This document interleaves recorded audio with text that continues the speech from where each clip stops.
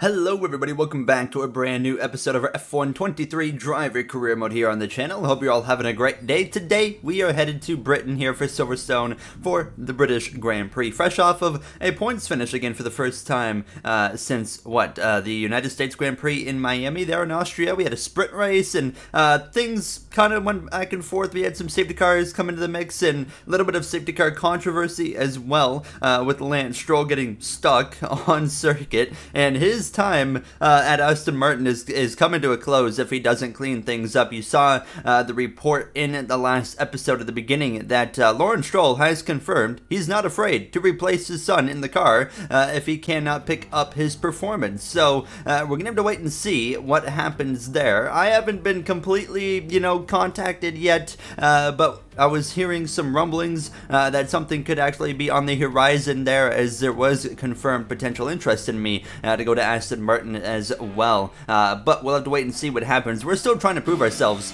as a rookie here in Formula 1, so delighted that I'm even on a radar of Lance Stroll, to be honest. Now, as we kick off the race strategy program here, free practice, on a nice overcast day here. The weekend is supposed to be dry for the most part. Now, it does say that there is potential for rain in the Grand Prix towards the end of the Grand Prix. Similar for qualifying, potential for rain towards the end of qualifying, but we already know we're probably not going to make it to Q3, so not a huge concern there. But nonetheless, here, getting pretty comfortable with the car. I was pretty understeery as well, actually, with the setup that I had here, but overall I was able to, handle it pretty well.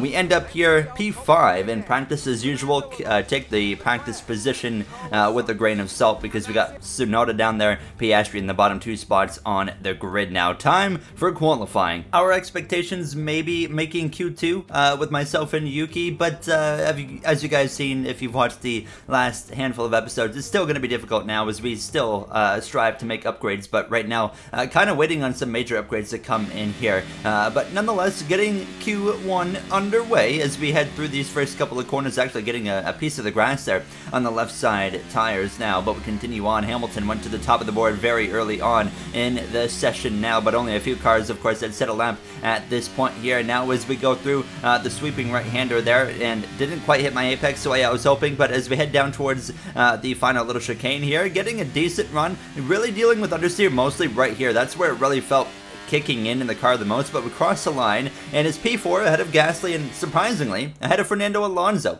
Look at this, Tsunoda down there to P11. We were quickly falling a little bit down to P7, but Verstappen and Alonso both set pretty slow laps. So we were P9 as we got another fast lap underway at the end of the session. I feel like we were looking pretty good at this point, but obviously setting another lap to be safe. Only about a tenth of a second of improvement. Tsunoda gets held up on a slow lap by Bottas, and we are as well. He's stopped right on the apex. What are you doing, Valtteri? He was going to completely ruin my lap. We don't have enough time to get back around to start another lap.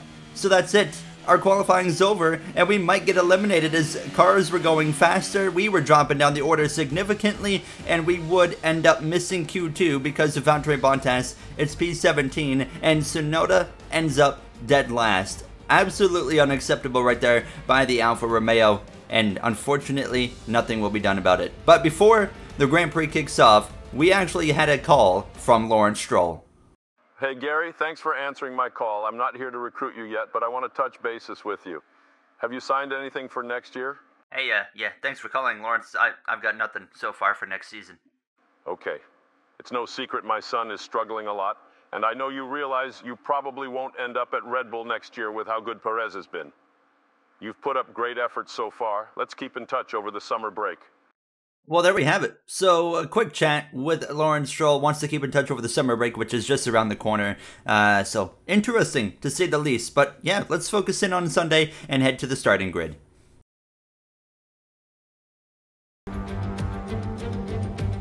Welcome to not only the home of British motorsport, but also the birthplace of the Formula 1 World Championship. It's race day here at Silverstone, a classic on the calendar, and it's time for the British Grand Prix. Straddling the border of Northamptonshire and Buckinghamshire, the 18 corners of Silverstone Circuit form the 3.6-mile beating heart of Formula 1. It's been reinvented over the years, with Turn 1 now the fast right-hander of Abbey, but the magic of racing is as strong here as it's ever been. it's time to take a look at our starting grid for today's race.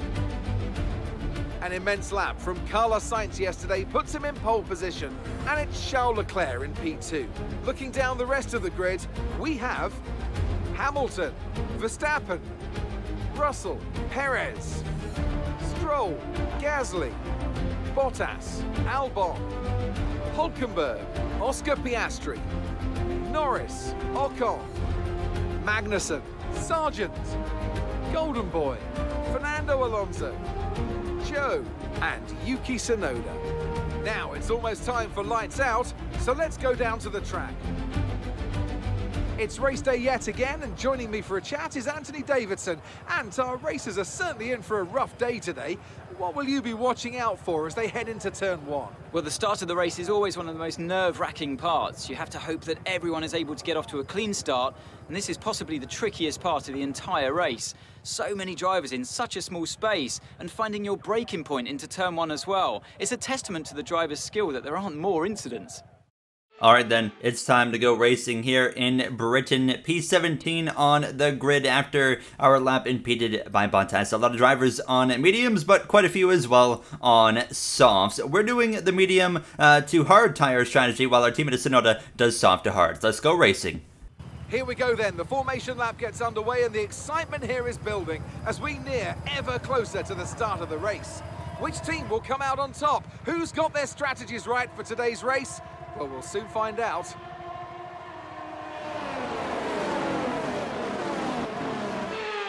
We're almost ready to start the race as the cars take their positions on the grid, with the drivers and teams making their final preparations. All right, lad. This is a home Grand Prix for myself. Make sure to wave to my family who's in the grandstand you're just passing by now. Shout out to Mark and his family. Let's have a good one, Mark. I'll try to make this a great Grand Prix for you. Alright, it's time. We're ready to roll here in Silverstone. Such a fun circuit. I never really enjoyed driving here until about F1 22. So only about a game that I've really enjoyed this circuit, to be honest now. But we are ready to roll. Our teammate of Yuki Tsunoda from the back of the grid. He had great pace last episode in Austria. Had some wing damage that put him behind. He was probably going to beat us. It's going to be, though, lights out now. And we are underway from the British Grand Prix. A terrible start from Magnussen. I'm going to get around him already. 3 wide briefly with him and Sargent towards turn 1, though. The 2 Ferraris, Leclerc, Sainz, wheel to wheel. We see the usual absolute dominance in qualifying from Ferrari. I just want to make it to Q3 for once so I can witness this. But you can see they're going to continue side by side. Hamilton right there in the background going at it as well. And look at this. Sainz comes out on top at the same track, of course, that he picked up his first career win in Formula 1 in real life, of course, in the 2022 season. Hamilton maybe sizing up a move, and actually Leclerc logs up into the corner, so he drops a few positions right off the bat. There's Lance Stroll. Stroll finally had a Q3 effort, and now here he is putting the pressure on the back of Perez, as we have to wait and see what he is capable of doing, and a great chance for him to beat his teammate today, as Alonso as well wasn't able to do anything in qualifying. It was a terrible qualifying effort for the Spaniard, so Stroll with a great chance to beat his teammate. I go wide right there out of comps, and that's unfortunate because that gives the opportunity to one of my rivals right here, Logan Sargent, to just cruise right through there on the right side now, as we're going to follow in behind him now, sizing him up for a move on the same straightaway here down towards the right-hander, and here we go, wheel to wheel into the corner, and not quite able to make the actual move happen, but hold on, we have another one. We're going to go to the left side, and actually he turns into us right there on the entrance of the corner now as we continue on, and I was wondering what the heck that was about. Sargent, look at this. I don't know what he was doing. He just kind of turned into me, so it wasn't big, it wasn't major, so we continue on harmless, but of course our rival of Sargent, of course, doing things that we expect to see at this point. Already lap 2, a pass for the lead. Hamilton, of course, moved up to second after Leclerc's lockup, and now he passes Carlos Sainz. That is going to be such a passing area all Grand Prix long. We had settled in to P15 after the opening moments of this Grand Prix, and we're closing in on the back of Lando Norris, as well as Alex Albon, Esteban Ocon, as they were having a heck of a scrap briefly, but as we focus in on that, we come right back to another pass for the lead. Carlos Sainz, the Spaniard, around the British driver. The home Grand Prix, of course, for Hamilton and Russell, who are second and third. Mercedes making big gains here in this career mode now as I go wide through the right-hander. That opened the door for Fernando Alonso, who I hadn't even realized at the moment had moved past Logan Sargent and had gotten to the back of me. So he moves through into 15th place. Alonso really looking strong right now as he continues on. As you can see, the battles continue up front. There we go. Now, the Mercedes are going to swarm, just like Austria. They swarmed to Ferrari and took them 3 wide. Well, they do it again. Russell on those softs while Hamilton's on the mediums. I think we're going to probably see Russell take the lead right here if he can hang on alongside Hamilton, which he does into the chicane. He's going to go around the outside and he's going to be able to clear Hamilton. So through goes Russell into the lead. 2 home Grand Prix drivers at the top of the board, 1-2, but the battles continue. Hamilton lap 5. Now he's going to go back around into the lead of this Grand Prix. Absolutely fantastic to watch this stuff happening right here now as Hamilton is actually, he's pulling over. The engine has failed and he's going to be out of the Grand Prix. So just as it was looking great for Lewis, it comes to an end. Free position for myself, so we'll take it. Every position is so important right now as we would focus in on the back of Esteban Ocon. I want to knock on wood, but I don't think I've ever gone this long to start an F1 career mode without an engine failure, and I don't know how we've gotten this lucky. I have them on. I have them to the maximum setting, so I was very shocked to come into this British Grand Prix, and we have yet to have any sort of mechanical engine failure in F1 23. I've seen Tom 97 series, I've watched every episode, and I've seen he's had like 3 of them already, so I was a bit surprised. Now, getting the elbows out on the Alpine of Esteban Ocon, a little bit of contact just about, but we keep it clean there, and now we will make the pass on him, as it seems like those softs may be starting to fade a little bit now, and my medium's starting to kind of come into the mix now. As you can see, Perez making a move on Max Verstappen. This may be, I think, the 3rd time or so this season that we've just kind of seen Verstappen struggling for pace. Lance Stroll just behind in P6. We just got the call before the Grand Prix from Lawrence as they continue side by side through comps, but we got the call from Lawrence about Lance struggling,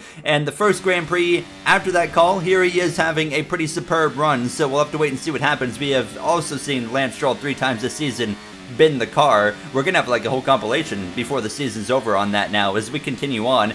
You can see, unfortunately, losing a bit of contact to Hülkenberg, and now Esteban Ocon with the DRS is actually going to be able to overtake me. So maybe those softs not falling off as hard as I thought, but you can see the battles continue up front. Alonso was scrapping it out with the Hülkenberg, and that would actually bring them back towards myself as well as Ocon. So we were right back into the mix with these guys here now as we settled in to P15, getting a warning for exceeding track limits right there. Of course, you don't want to put all 4 wheels off, and then I nearly do it again. Yellow flag as we got cars pitting, but something's going on, and what in the world do we got going on there? We got 2 McLarens, one going into the pit lane, one coming out, but they were like swapping positions, and it's Piastri and Norris, of course, but watch what happens. So Norris is trying to pit, Piastri's on his inside who's not trying to pit, so they collide. So Norris is going to come back in while Piastri is going to go back out. What in the world is that? EA Codemasters, come on now. As you can see, Norris would get it back rolling, but here he is. He doesn't care that his teammate's there, so the McLarens clash and just sabotage each other and probably took both of their chances of points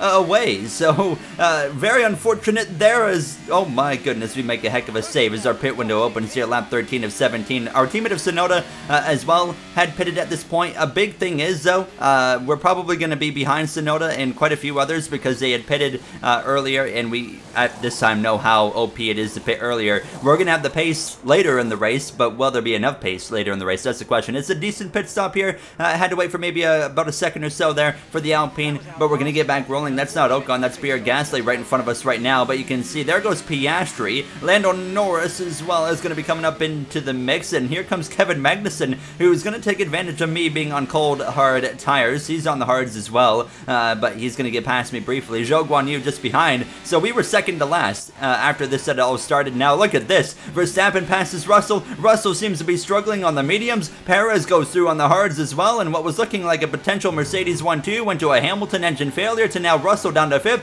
and maybe Lance Stroll going for the overtake as well. Here comes the Canadian up the inside down towards the sweeping right-hander. Up front it was Sainz and Leclerc battling it out, of course, for the lead at this point, but Stroll up into 5th place. What a Grand Prix he is having. Unfortunately, I forgot to do through the grid in this episode. I forgot to record the mid-race section part. I only went down to like 6th or 7th, so I apologize for that. It will be back, though, in the next episode here as we go for a lunge up the inside of Magnussen. Couldn't quite complete it there, so P16 is where we maintain, but we are still right on the back of him. We're going to do the move that we did on Sargent earlier. Dive it up the inside into the chicane. Here we go, wheel to wheel with Magnussen as we exit the corner. We're going to get ahead. He just really struggled on exit. He definitely had some understeer there, so we move up into P15. We got good pace. We're trying to run down our teammate of Yuki Tsunoda was kind of my goal before the end of the Grand Prix. He was on the mediums, but he had pitted a little bit earlier than us, so we're going to have some pretty good pace here later on in this Grand Prix compared to him. I say later on. We are later on. It's 18 of 26 laps. Here comes Magnussen now, trying to not abuse my battery too much. Of course, puts us in those vulnerable positions to where we give up positions like that. Now is look at the battle for the lead. Sainz, Leclerc, Perez, Verstappen, and Lance Stroll are all here in the mix. Verstappen's going to go around the outside of Leclerc. Perez as well right there in 4th, and Stroll ready to take it all here today now as we continue on. Aston Martin yet to be on the podium this season, although Fernando Alonso's been so good, so consistent, just hasn't been enough speed for a podium for them now. Here comes Verstappen now, lap 20, going for the move, and to the lead he goes, as now you can see Perez, and look at this, Stroll's gotten past Leclerc with the DRS, and he might get past Perez as well. This would put him in the podium. Couldn't quite complete it there. Perez stays ahead, as you see myself going for a move on Magnussen around the outside. Now, as you can see as well, Gasly, Piastri side by side, wheel to wheel, as we come through up into now P15 once again, and we have a chance for what, 14th, 13th, 12th, 11th. Our teammate of Tsunoda is at car in 11th place here, and the battles continue to the back of Pierre Gasly, whose struggles with Alpine seem to be continuing here now as we continue on this march through the grid. So up into P14 we go, nearly some contact there, left him just barely enough room, a car width basically right there through the right-hander. Now look at this, the battles are still going on up front. What in the world? 3 wide for the lead. It's Perez up the inside and Stroll on the outside of Verstappen. Stroll into 2nd, Perez to the lead. Verstappen and Sainz just got caught napping hard, as it was almost like they were tandem drafting 2011 NASCAR style at Daytona or Talladega. We continue on ourselves with 3 laps to go, putting some pressure on the back of fellow rookie of Oscar Piastri, who's been kind of the best rookie over the last handful of races, but we're proving that's not going to be the case today. We lunge one up the inside of the Australian, and now we are wheel to wheel. This time we got the outside grip and power, and that should allow us to get clear, hopefully now, barely clear, and we now take command of the position, and we can set our sights on our teammate of Yuki Tsunoda and Valtteri Bottas. Hold on, here comes Piastri looking back up the inside with Magnussen, and he actually gets up my left side but backs out of it. So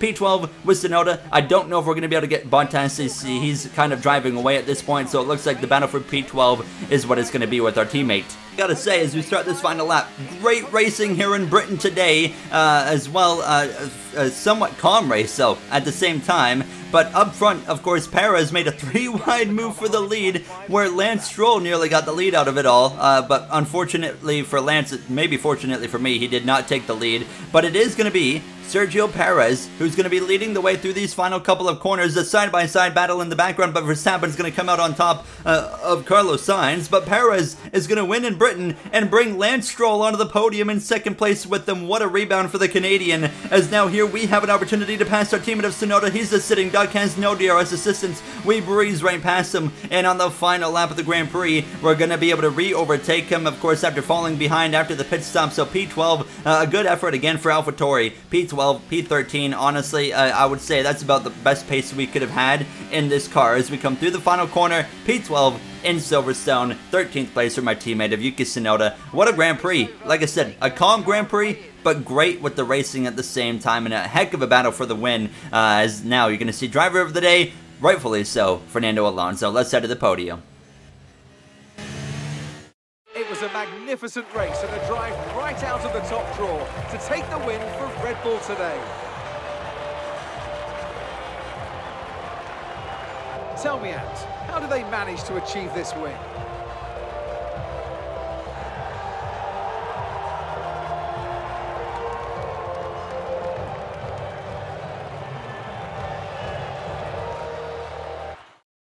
You saw Perez there celebrating with his team. What a fun race that was to drive, and what I believe the next one we're headed to Hungary, and then it's not the summer break after Hungary anymore. It's we go to Belgium, and then we get the summer break. So yeah, we still got a couple races there, and I think that's when chats with Lance Stroll might kick off. But if Lance Stroll backs up today with 2 more really good Grand Prix again, who knows what the situation is going to be. We might be at AlphaTauri for a second season of this career mode. We could be going to Aston Martin. I've written off Red Bull already because, well, they have 2 drivers who are absolutely dominating. Verstappen and Perez, who has more wins than Max Verstappen right now, and of course Red Bull is not going to get rid of Max Verstappen. So our chances of going to Red Bull are quite literally 0. It's not going to happen. So we already have to think about next season being really either Aston Martin, somewhere else, or still with AlphaTauri. I literally just basically said it could be anything. P11 in the standings, 1 point ahead of Oscar Piastri, our teammate of Tsunoda. P17 there. Perez 5 points ahead of Verstappen and 43 ahead of Leclerc, as Red Bull is starting to stretch out that gap and make it a Perez versus Verstappen showdown in all sides of the battle, and the constructors as well. That's going to wrap it up for me. I'll see you guys in Hungary. Thank you for watching. Have a great day, everybody.